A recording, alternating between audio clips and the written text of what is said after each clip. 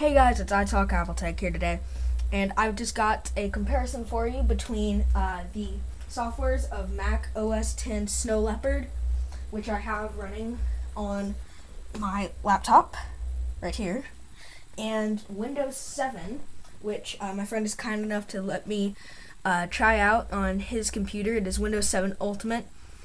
He has the beta version, so he's going to help me through this because I've never used it before. Now, it may depend on what your RAM is and that kind of stuff, but we're just going to go, first thing we're going to do is a boot up speed. So, I'm going to cue my friend to go and turn it on, and we'll wait. And I have a little stopwatch here on my iPhone to tell me how long it's taking.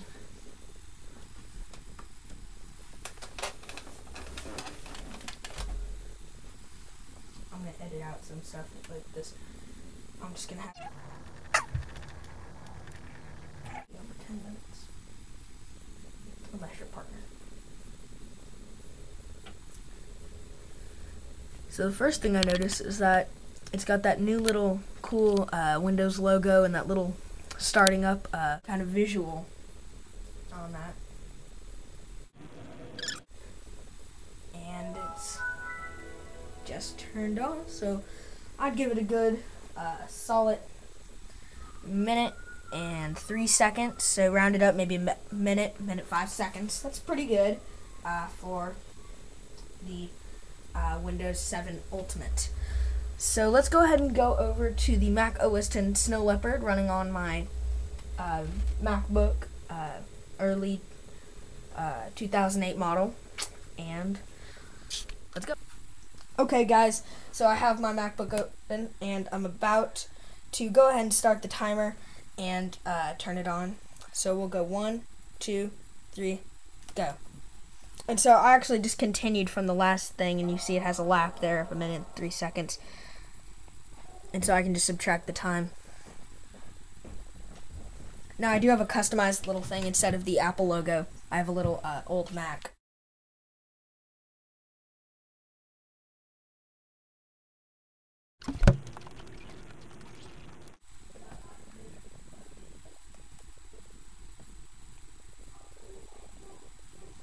And they say the true test is when the time comes up, and the time has come up. And so now my computer is fully turned on, and so a minute and 3 seconds minus a minute and 54 seconds. You math whizzes do that out there. That is about 50 seconds, about 51 seconds. So that you can see is about a minute difference, or about 10 seconds difference between the Snow Leopard and Windows 7. Okay, so this is Windows 7 Ultimate. By the way, this is my friend doing it because he's got the experience on Windows 7, not me. So go ahead, continue. Okay, so pretty much the new stuff that we have is this new taskbar down here. The internet cannot be found in the start bar. You have to go to the taskbar right here, and pretty much you can open the internet relatively quickly, and so opens very fast. Let's go to a different website. How about Apple.com?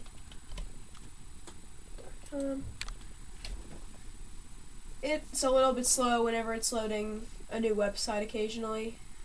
Depends on how many pictures are on the website. How graphic intensive it is. Yes. So you have Apple.com, and also Here, open that new window. The new window? Yeah, the other window. Okay. So you can display on the bottom the two different windows when you click on the taskbar. So if you want to go to YouTube, it has more graphics. It should be a little bit longer load, or not. Kind of depends. The wonders of Windows 7. Yeah, it can. This is the new one, so the new it's just the beta version pretty much. So this is the what is it? It's the trial version of Windows 7, and my friend's dad is actually kind enough to let me try out actually a copy of Windows 7 on my MacBook Pro via VMware Fusion. And so there's going to be more Windows 7 videos to come up, just to throw that out there. Yes. Okay, go ahead. So with the widgets, really, right now they don't have any new widgets because there's no Windows 7 hasn't come out yet. But once Windows 7 comes out, there will probably be a lot of new widgets. Probably more like advanced widgets, because right now none of these are really what you'd call advanced, other than the new media center widgets. And oh yeah, if you have the reason that you can put a lot of this computer is very fast. Well, of course, because we have if you have a lot of like memory on it, it'll run incredibly fast, like all computers. But with 7, it runs even faster than Vista. Now, another new feature is the taskbar. I just said that. You did? Yeah. I didn't. Cool. Okay, so actually, also the screensaver actually change, or the wallpaper on the computer actually does change occasionally. As you see, it hasn't changed during the video, but it will. You're gonna have to take my word for it. I've seen it happen. So let's go ahead and go over to Snow Leopard now and see the new features in that. Okay, hey guys, I now am on a screen capture program running on my Mac, and I'm just going to go over some of the new features in Mac OS X Snow Leopard. First of all, it's the speed. You could see that in the boot up speed contest between that and Windows 7. Also, the new expose. So I'm going to go ahead and open up my mail window, and if I go and click expose, you can now see a defined line right here. And it shows you your minimized windows here and your open windows here. So if you go and click on your minimized window, it'll go ahead and open that up. So I'm going to go ahead and exit out of that, and I'm going to open up my little cheat sheet for anything new. First thing that's new is the new expose and stacks. I just showed you the expose, but now I'm just going to show you these stacks. It now has scrollable stacks, which you can see here. You can now see a scroll bar across the right-hand side, where you can scroll up and down, which is very helpful. Also, like say you want to open a folder, but usually it would take you right into Finder. But now, if you click on it, whoops, if you open it, if you click on it, it'll take you right into that folder, and you can see a little back button right here to take you right back into your original folder. Also, the wake up and shutdown speed is a lot faster, just like you saw earlier. New QuickTime X is really awesome. Has no borders, it's a lot fancier, and it's actually what I'm recording this screen capture program on right now. Another new thing is the time will change whenever you move to a different time zone. But now I'm just going to compare it to some of the stuff that we showed on the Windows 7. Now you can set it to change wallpapers whenever you want. All you have to do is go into Desktop and Screensaver, and you can change picture every certain amount of seconds.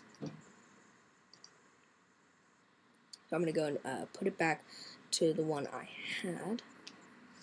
Now, also, it has a very big variety of widgets on the dashboard. All you have to do, there is no handy-dandy link like there is on the Windows taskbar. What you have to do is you have to go to apple.com and go to Downloads, All Downloads, and go all the way down to the bottom to Widgets. And you can search for any type of widget that you want. If you want, say, some music widgets, you just click that. It'll open up here. You can choose the widget that you want, and it'll open it up there, tell you how big it is, and that you can download it straight from there. The next thing is the taskbar. Now the taskbar, actually, since Macs don't have taskbars, you can compare it with the dock or the menu bar. None of that has changed in Windows or in Snow Leopard, which is very nice, considering I really liked the dock and menu bar in Leopard. Okay, hey guys, now we're just going to do the wrapping up. We're going to do the boot down speed as I get my phone out to get the stopwatch. out, and I will say ready, set, go. And it is off in 6 seconds. That's very good.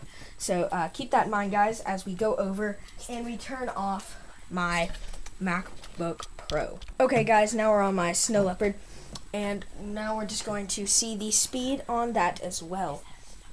So ready, set, go. And it's off. It's about 4 seconds. So you can see the speeds are about the same. So guys, this has just been a quick video comparison between Windows 7 and Snow Leopard on the basic features and stuff like that. And I'll catch you in the next video. Peace.